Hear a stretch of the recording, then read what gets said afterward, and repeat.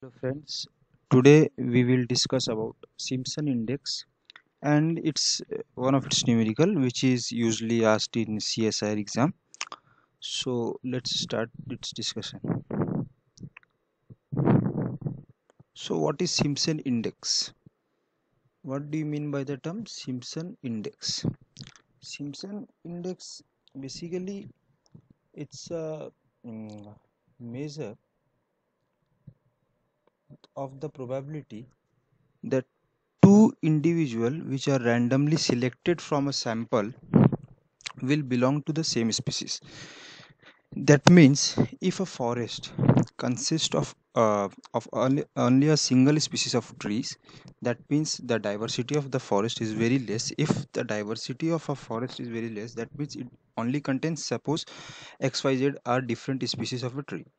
If a forest contains only X species of trees, so if we select only two trees from that forest, and if the forest contain only that X species of trees, so the chances of getting that two tree from the same species will be high, because the forest contains only one or two. If let us suppose if the forest contains X Y both species of tree, so the diversity is again very less. So in such cases the value of D, which gives the Simpson index, will be very high. The value will basically ranges from 0 to 1. So if the value will be very high, that means what? The forest will have very less diversity, because the value D here measures that the two trees which have been selected from the forest belongs to same species. So if there is less diversity, so the chances of getting the same tree will be very high. So we will be having a very very high value, which means no diversity. Again, if the forest contains a very huge number of different species A, B, C, D, E, F, G, H, I, in that case the forest basically contains huge number of species. So if we will select two trees from that forest, there is a very less chance that the two trees will belong to a same species A or a same species B. It is the higher chances that it can belong from species A one tree and other tree belong from species B. So that is basically your Simpson diversity index. Simpson diversity index is a measure of diversity. Okay, it is basically used to quantify the biodiversity of a habitat. Basically, it is used to see whether your forest diversity is high or not. So first we will calculate the Simpson index value D. Okay, and subtract it minus 1. So in such case, what will happen? If D will be less, that means if Simpson index value D is less, and if you will minus it with 1, so we will get higher Simpson diversity index, which will mean the forest diversity is very high. As I have already told you that the value of D, basically the Simpson index, will be high, will be 1 when we are getting the two trees from the same species. That means when the diversity is very less.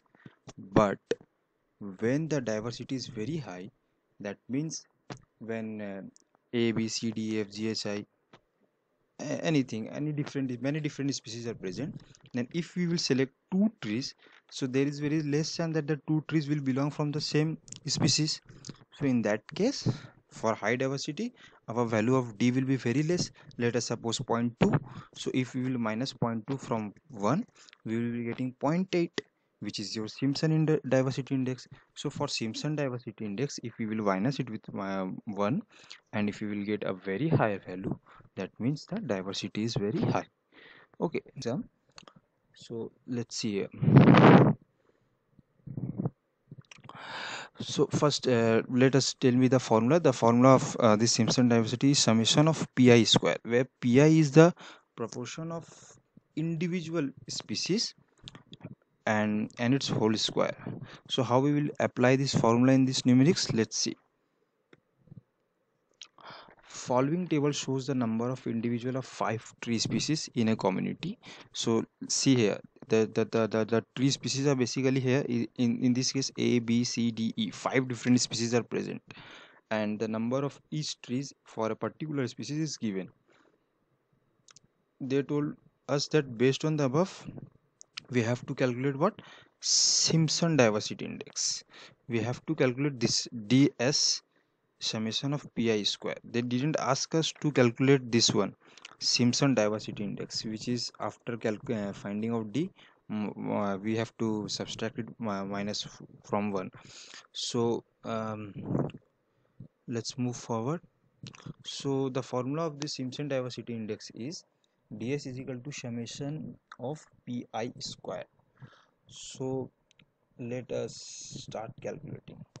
So first we have to calculate the total number of individual of all tree species. That means the total number of all tree, we have to calculate this 50 plus 20 plus 20 plus 5 plus 5. So you calculated this. So the total number of tree species is 100.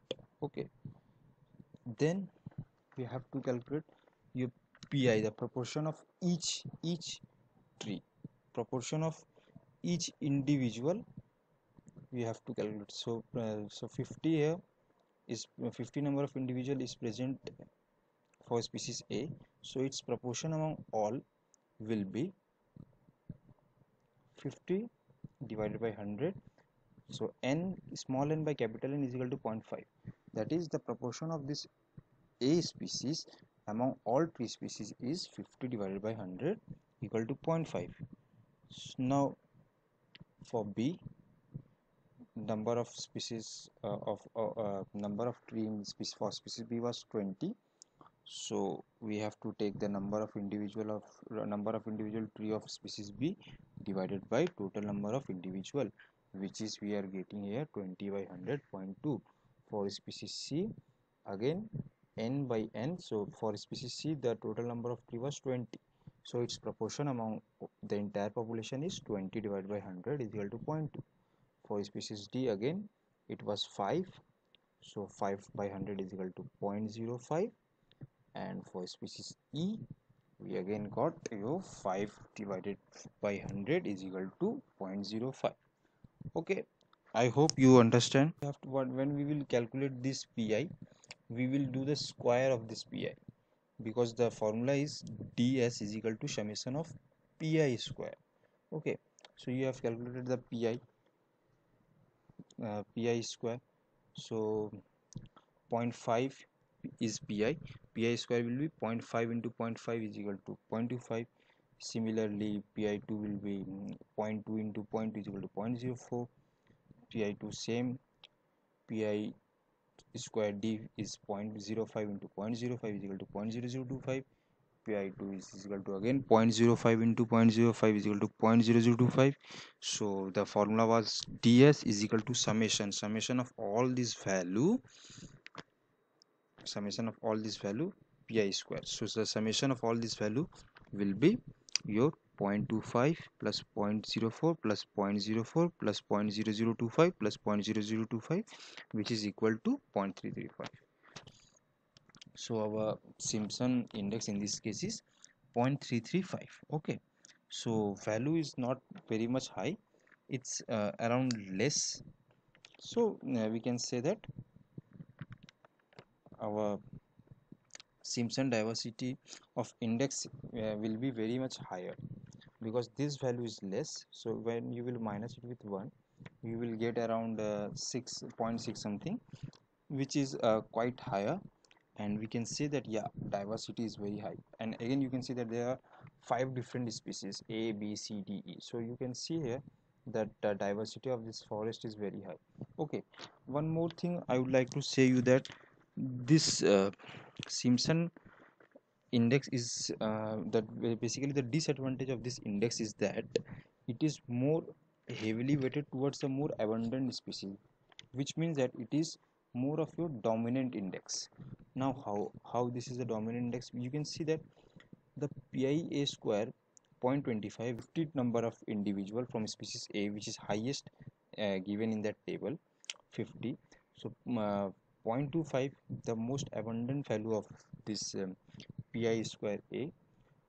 When you will divide by this 0.335 of total Simpson value, you will get, and calculate this percentage, you will get around 74%. That means the 74% of this value, of this 0.335 value, accounts for only species A. That means what? This is the most abundant one. So the most abundant one accounts for most percent of this value. Okay, that's why it is known as your dominance index.